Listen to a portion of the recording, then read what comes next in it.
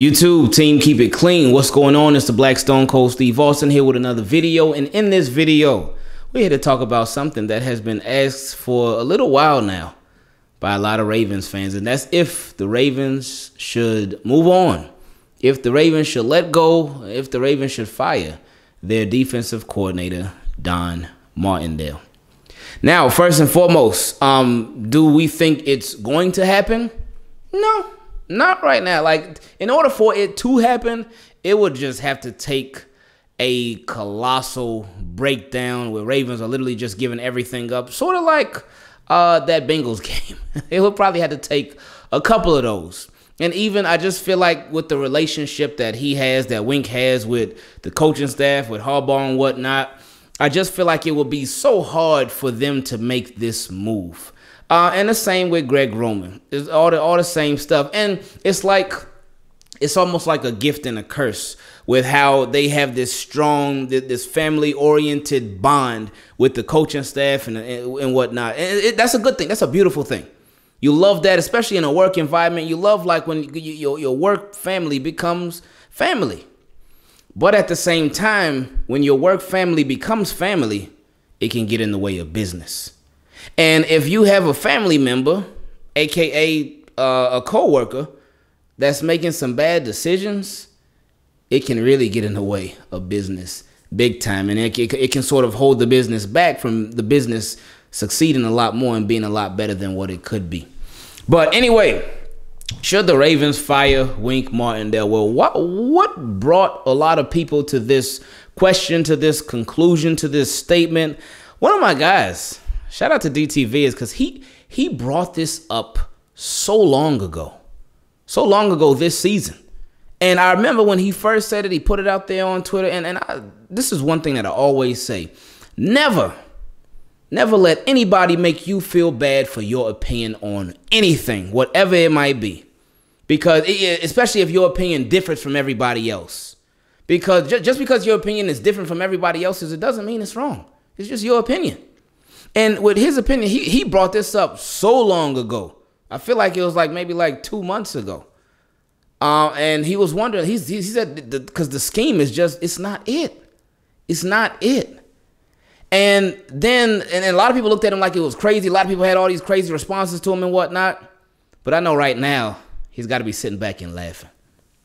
And it is a legitimate question because with Wink, and think about this too, because I know last week when we brought up the question, oh, should the Ravens fire Greg Roman? A lot of people thought, oh man, that's such an overreaction. You guys are overreacting just because the Ravens lost the game. It really wasn't. And now this right here, this question shows that again, that this is not a new question or anything like that. And this is not an overreaction because the Ravens won the game. They won the game yesterday against the Bears. But the thing in the Bears game is it didn't just happen in the Bears game. There's been patterns. There are patterns this year that we've been seeing over and over and over and over again. It's been repetitive madness. Repetitive madness. And the reason I say that is because with the Ravens and their defense is depleted. They are hurt. You're missing Marcus Peters. That's huge. Now you're missing Deshaun Elliott. And in other games, you were missing different guys. But in this game against the Bears alone, you were missing Anthony Averett as well. You were missing Jimmy Smith too. Like, those are some big names to your D, especially Anthony Averett. Jimmy Smith, he ain't been playing so much. But Anthony Averett, missing him was huge. He's been starting the whole year at corner for Marcus Peters. And so he was out. So it was on Marlon Humphrey and Chris Westry. Chris Westry was having a rough game. Rough game. And the Ravens, and Wink, they continue to put him in bad positions. They continue to put him in bad positions. Now, I know that the play that's been getting talked about so much has been the 4th and 11. And some people are saying, oh, man, well, that's on Chris Westry because he bit. He bit too early.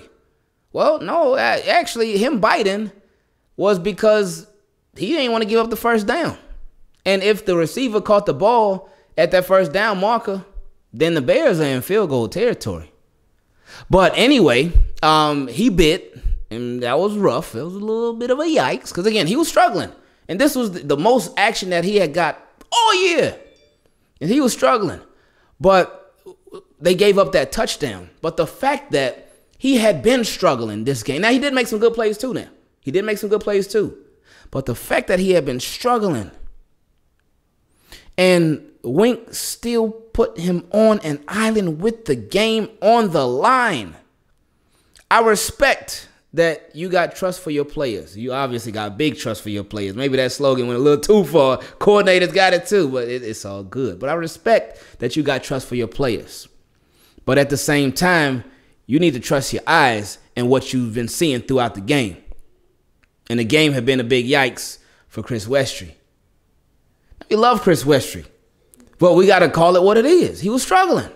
He was struggling.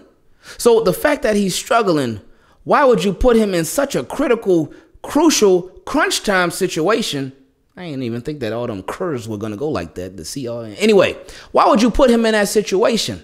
Why would you do that? Now, Harbaugh had a presser today. Well, at least when I'm recording this today, when you'll see it, it'll probably be tomorrow. But anyway, Harbaugh had a presser. And in his presser, they asked about the whole 4th and 11 call. And Harbaugh said that sometimes a quick death is the best. And what he meant when he said that, he was sort of defending the call, defending that blitz call. And he was saying, well, if they would have stopped the Bears, that would have been the best. That would have been a good scenario. But then he said, oh, but since we didn't stop them, and they scored quickly, well, that's another good scenario because they don't bleed out and they don't drain out the clock, so we have a chance with the ball.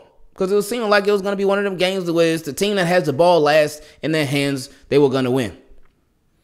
And I was like, okay, cool explanation, but no. Yeah, it did work out. Tyler Huntley in the offense, they moved the ball downfield, end up getting the game-winning touchdown. But it should not have come to that. And he even brought up the famous 4th and 12.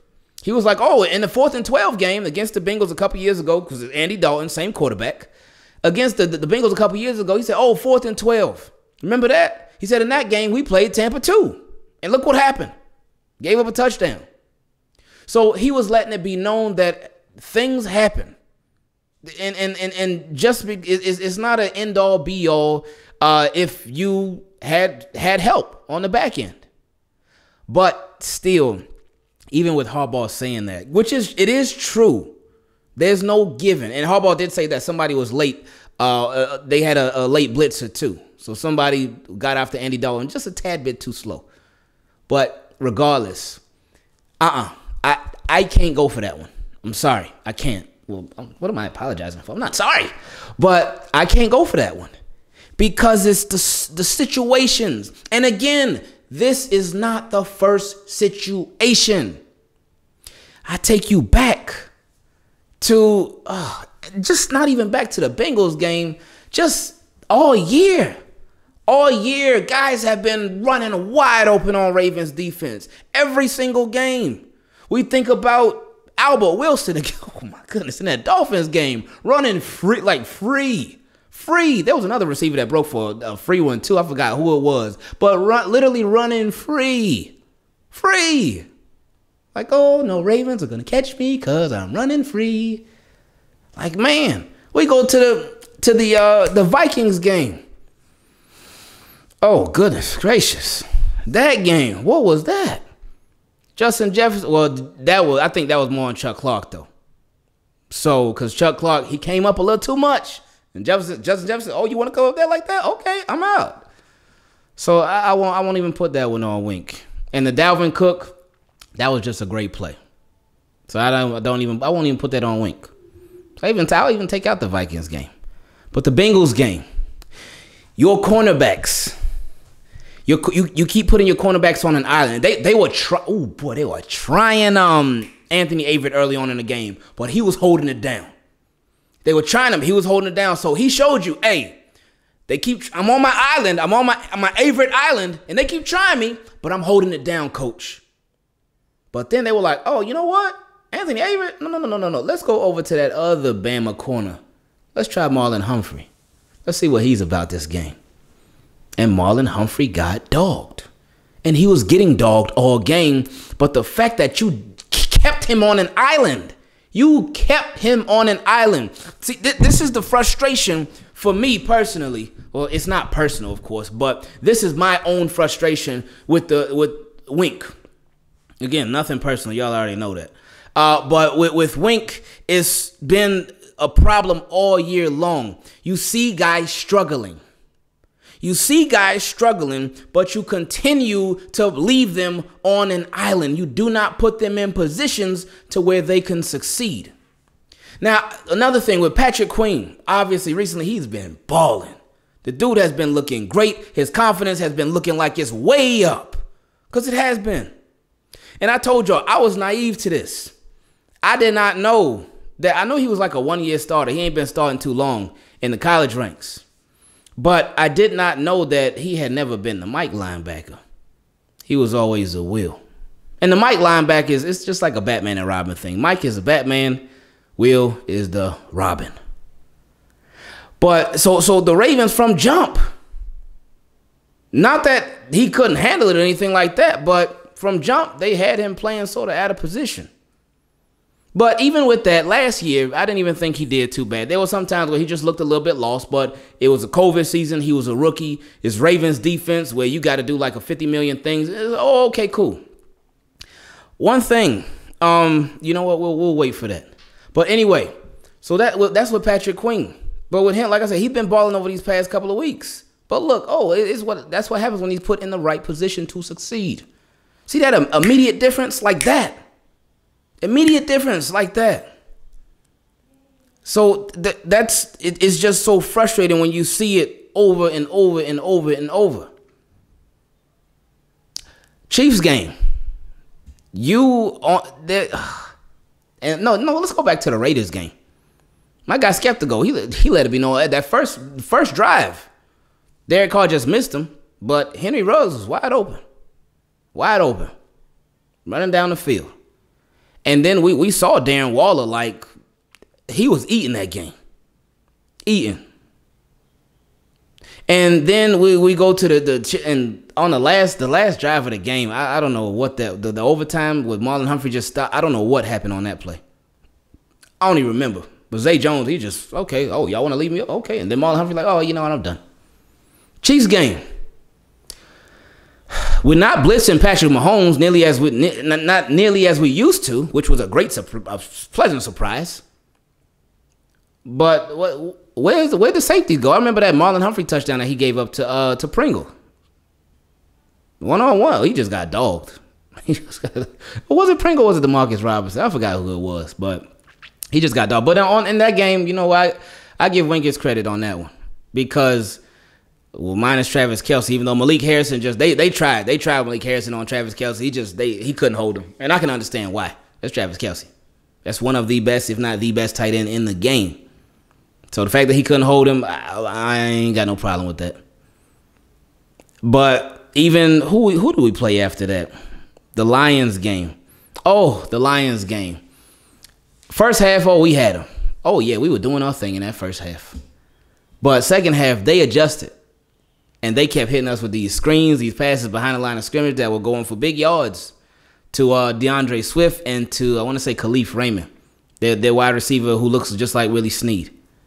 They were getting us with it.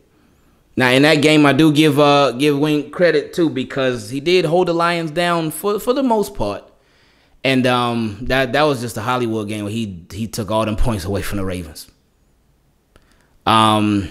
And then there's the Colts game. Oh, gosh. The Colts game. That big screenplay. I don't even remember what kind of defense we called in that game. But in that game, Anthony Averett was getting dogged. He was getting demolished. Where was his help? He was getting dogged. Really, the whole defense that game. That game, they were all over the place. And then finally, the Ravens, their offense wasn't helping anything for the longest. But then they decided, oh, you know what? Oh, we got a game tonight. All right, let's show up. But Avery was getting dogged in that game. You got to help these guys out. You guys too. Now, the Broncos game, that one ended up good. That was a good one. The Chargers game, ooh, I was surprised by how that went, but that one, it ended up good. Despite the interceptions from Lamar, despite those, it still ended up good. So he did his thing in that one. Because, again, it hasn't been all bad. But there's been enough bad to where it's like, how is this still happening? And one of the biggest reasons it's so frustrating is because so many guys are out. One thing that's I've seen a lot of people bring up recently, maybe having all these good players on defense sort of covered things up for Wink. That's what a lot of people are feeling like. Because he's had guys like, he's had Earl Thomas. He's obviously had Terrell Suggs. He's had, who else did he have? I mean, obviously Marlon Humphrey, Marcus Peters, Chuck Clark. He's had like Matt Judon. He's had some nice players in there that may sort of blanket the scheme and how bad it can be, and they can sort of make up for it at times. And when you have that, like, because I know there was somebody that brought up, oh, remember when he was a defensive coordinator for the Broncos? And they had like the 30th ranked defense, something like this, or maybe 32nd. I think maybe it was 32nd, whatever it was. Like, he ain't have all these star players then. And I think they were saying, oh, well, a lot of his star players were injured on that Broncos team. And now, we're seeing it now too. But again, the injuries are not even my thing. Because I know injuries suck. Injuries are terrible. They take great players out of the game and they change everything. But adjust. You got to adjust to it. You got to change stuff. Now, let's look. Because shout out to Film Study Ravens. Because, you know, he brings out the numbers. Because a lot of people talk about 4th and 11, 4th and 11, 4th and 11. Because context matters. But even though the context with that play alone, I don't like it. I don't like it. And again, we talked about too with the 4th and whatever it was in 2018, Lamar's rookie year, when Baker Mayfield, when C.J. Mosley got the pick that won a division. He sent the house then. He did cover 0 then. Everybody get a man and we blitzing. So yeah, sometimes it works, sometimes it doesn't. But guess what? He ain't have a bunch of injured people on the defense in that game. He sure didn't. And he had a pretty good defense back then. Really good defense back then. But anyway, Film Study Raven, he said on the 5 snaps leading to the 49-yard touchdown pass that put the Bears up 13-9, the Ravens rushed 6 men. But then the Bears passed it to the left for 6 yards. So that's when they rushed 6. Then they rushed 6 men again, and the Bears passed it to the right for 4 yards. Then he said they rushed 8 men. There was an incompletion. They rushed 6 men. There was an incompletion. And then they rushed 8 men. And there was a 49-yard touchdown. So they sent them. They were sending them. And there was some good, and there was some bad, and then there was some really bad. But then he said earlier in the game, they rushed. Oh, there was a play in the 4th quarter where they rushed 9 people. He said it resulted in incompletion, though. And then a play in the 2nd quarter where they rushed 7 people. It also resulted in an incompletion. Then a play in the 1st quarter where they rushed 6 people. It also resulted in an incompletion. And he said that they had a lot of success prior to giving up the touchdown, the famous 4th and 11. Well, yeah, the famous 4th and 11. So I still don't like it. I don't like it. And you know, Justin Fields and Andy Dalton, they missed some too. They missed some guys too. So it could have been worse. It wasn't, which is great. And you know what? I don't like all the coulda, woulda, shoulda, and all that stuff. So the end result, they won. But the end result is gonna be out of the playoffs quickly if they don't fix this. They like, and I'm not out here saying, oh, all right, Wink, you gotta go, bye, you gotta get out of here. No, but it has to be fixed. It has to be, because you've been getting away with it, and it's great. Oh, getting away with it is great, and if we can get away with it all the way to the Super Bowl, great, awesome. But the competition is going way up. It's going way up. Way up. You're playing the Browns twice. You're playing the Steelers twice. And I know some people say, oh, man, Browns are sorry now. It's a division game. Some people say, oh, Steelers, man, they ain't doing that. It's a division game. And y'all know how these division games go. Y'all know. So you're playing these two teams, and you're playing the Bengals again, who already whooped you. And they took advantage of you not giving your cornerbacks help. And it's like the worst part about the Bears game yesterday was that, again, it's been the same thing. If your cornerbacks, your starting cornerbacks this year, if they've been needing help, you ain't been giving it to them, but if they've been needing help, you've been putting them on an island, and they've been struggling, how could somebody who just got activated last week, and they're starting for the first time in forever, maybe I think their first start ever, how could you keep putting him on an island? How could you do that? I don't get that, man. I don't understand that. I really don't. So this has to get fixed like ASAP. It got to get fixed like yesterday, for real, because if it doesn't get fixed, might as well start looking at next year. Like you're going up again, Browns twice, Steelers twice, Bengals. You're going up against Aaron Rodgers. You're going against Matt Stafford. Oh, like if you don't fix this, you are going to be reminded very fast that of how much it needs to be fixed. You're going to be reminded very fast. So this is what, again, this is not an overreaction to one game. This has been happening throughout the season. Throughout the season. So it's not anything new.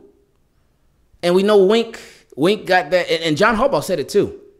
On that fourth, he said, hey, Wink stuck to the game plan. That's been one of my biggest problems this year too. One of my biggest problems. Offense, defense, definitely defense though. It's been one of my biggest problems this year with this team is that, all right, I know they have game plan. I know they create game plans. We know that. They create game plans every single week for every team that they go against. But if it's not working, if you see somebody struggling, you got to make adjustments. You got to make adjustments. You have to. If you don't make adjustments, people are going to adjust to you. And if they adjust to you without you returning the favor, you're done. You're done. So hopefully they can get this thing fixed and get this thing right. Because if they don't, they get a big test next week with them Browns coming to town. Sunday Night Football, the world is watching. You under the lights.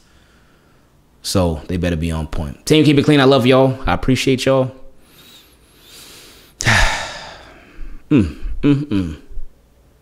We out.